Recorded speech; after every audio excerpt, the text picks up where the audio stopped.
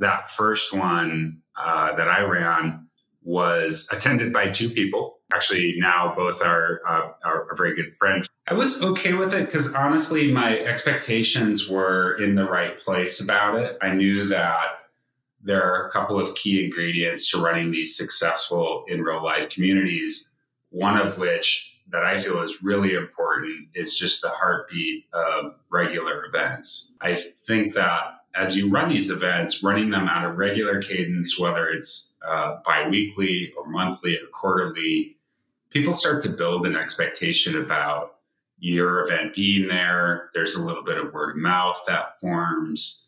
And what you'll find, and what I found with Designers and Geeks, and certainly with all of the other events I've run, is that more and more people would attend